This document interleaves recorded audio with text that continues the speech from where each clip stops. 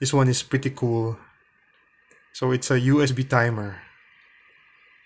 So it's a USB 24-hour timer switch. It's 1,480 yen. Because I don't like leaving my phone charged overnight. I was trying to find a way to cut off the charge like after 2 hours or 3 hours.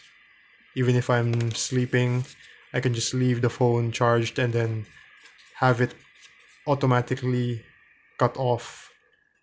So I bought it from the same shop, the Rare Mono shop in Akihabara. You can find it in Google Maps.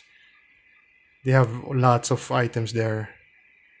So I'll be testing this tonight to see if it really shuts off. I think you can time it by the hour or just minutes, I'm not sure. It says 24 hours, but I only see 01. So maybe 60 minutes, I'm not sure. I'll be testing it.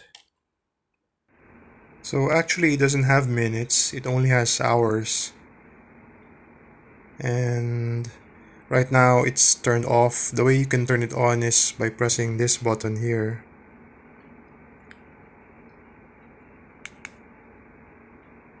So now it's timer on off. So from on, it will switch off in 1 hour. So you can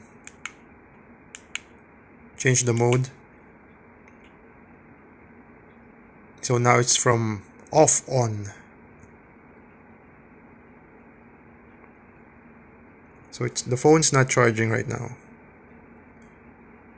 because it will turn on after 1 hour. Change the mode. So now it's on to off. So it's charging now. And it will turn off in 1 hour. So to change the time, just press the center button. It says timer hour mode. So here it's 3 hours. There's no minutes. So it's like 24 hours. Yeah, you can set it to 24 hours. So now I can set it off to turn off in 3 hours. So just to check that it works.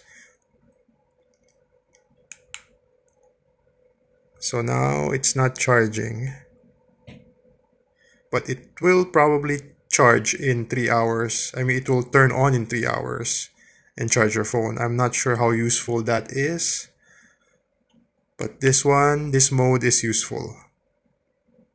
Charging, yes, charging.